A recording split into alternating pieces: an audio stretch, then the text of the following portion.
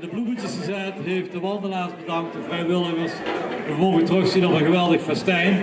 Er was vandaag nog iets heel bijzonders. Iedereen weet dat de jeugd heeft de toekomst. Als we kijken naar wandeltochten zien we allemaal dat de 80-minners en de 60-plussers en alles daaromheen heel veel wandelt. En de jongeren die zien we nog relatief weinig. En we hebben bij wandelvereniging Vilt eigenlijk gezegd, als we straks ook nog wandeltochten willen hebben, dan zullen we toch de jeugd erbij moeten betrekken. En we hebben dat dit jaar voor het eerst geprobeerd door tijdens de bloesem2daagse vandaag een bijzondere jeugdtocht te organiseren. De Boemtocht. En daar zijn een hele hoop boemers zijn meegeweest. Boem, dat staat voor bewegen, ontdekken, ervaren en meedoen. Een betere titel konden we niet bedenken, maar hij is goed gevallen.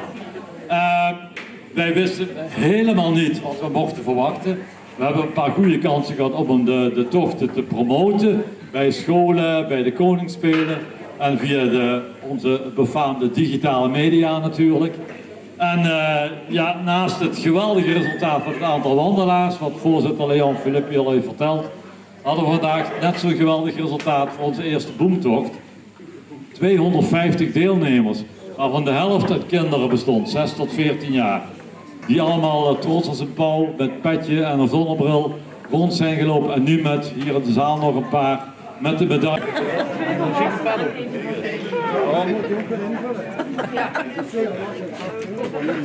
Oh, helemaal, dat is handig. Alsjeblieft. Kom in, je weet het.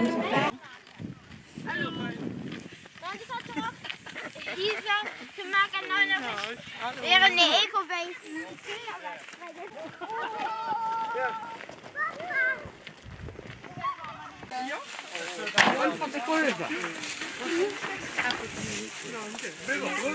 Ja, ik zie het. Kom, zet ik bij me. Kijk, daar staat hij. Precies in het midden, hè? Ja. Niet? Ik laat hem nog wel. Nu is het beter weer als gisteren, hè?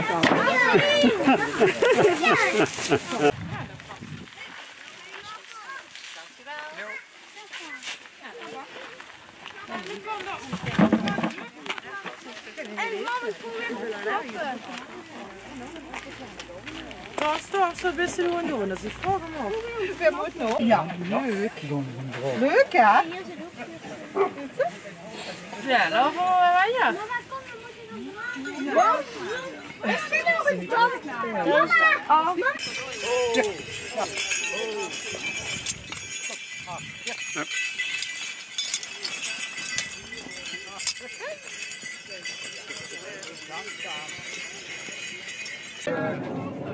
De verhoorbaarheid, dat is een parasiet. Oh ja. Ja. Ja. En hoe komt die parasiet dan in één keer tevoorschijn? Nee, dat zijn we zelf schuld door globalisering.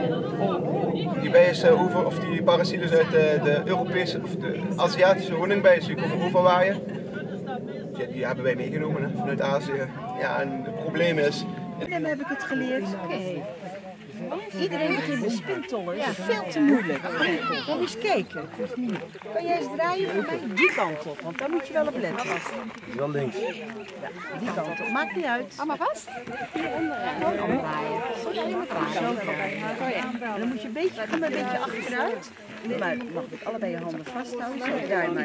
Twee eindjes, Draaien. Kijk eens. Een machientje.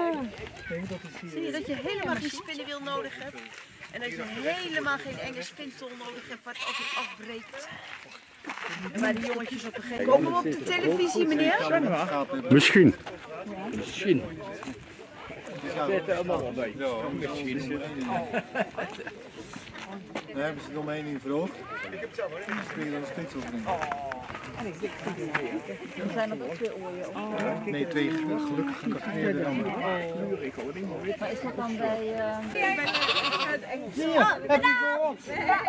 Ja, 3, 2, 1. 1 keer is niks. Hè. Nog een keer. 3, 2, 1.